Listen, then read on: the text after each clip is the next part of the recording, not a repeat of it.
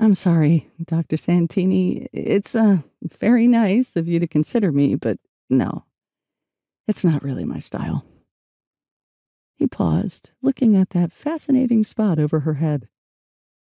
I could get you back into the oncology program in Hyannis or somewhere in Boston. Lark blinked a few times. How, how could you do that? He shrugged. I carry a lot of influence. I went to Johns Hopkins with the president of Dana-Farber. You're not stupid, just embarrassingly emotional from what I hear. He glanced at his watch.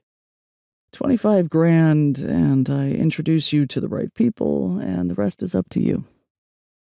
What if you think I'm an idiot? It would be unethical to recommend me to a profession you think I can't hack. I said I'd introduce you, not recommend you. Still, it would be like Bill Gates saying, there's a young programmer I want you to meet.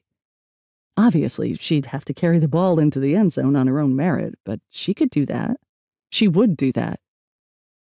You don't think that would be unethical? No. I would never do something that would breach my ethical standards. Like ask a younger doctor who works at a hospital where you're a god to pose as your girlfriend? He glared at her. You know what? The offer is off the table.